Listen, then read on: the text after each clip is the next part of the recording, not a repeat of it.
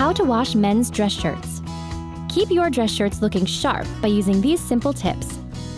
You will need laundry baskets, stain remover, a sink, a washing machine, hypoallergenic detergent, a clothes dryer, an iron, and wooden hangers. Step 1. Read the care label on the shirt before washing. Don't dry clean your shirts. Excessive dry cleaning will cause them to deteriorate. Step 2. Separate your shirts into white, colored, and dark piles. Step 3. Tackle stains by applying a stain remover or pre-soak shirts in a sink before loading them in the washer. Check the collar. That's where you will find most of the stains.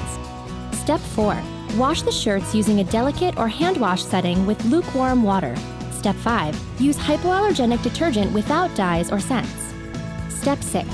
Dry shirts on the delicate or permanent press setting to reduce wrinkling. Remove your shirts from the dryer while they are slightly damp.